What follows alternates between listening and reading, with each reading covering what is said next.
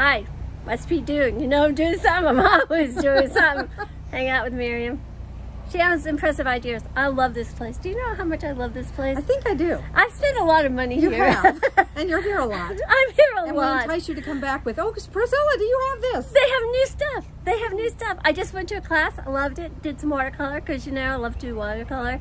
But Miriam was telling me... Gotta go home. Miriam was telling me that she's a Jockette. She's like into a new sport. I just took a pickleball. Well, no, you're a pro, I think. No, I think she's a pro. She's taken 2 classes. From a friend. From an Impressive Ideas customer friend. Yeah. And she's working me hard, too. She's working you hard. It makes your hips hurt. But you're going to, like, when will you be on the pro circuit?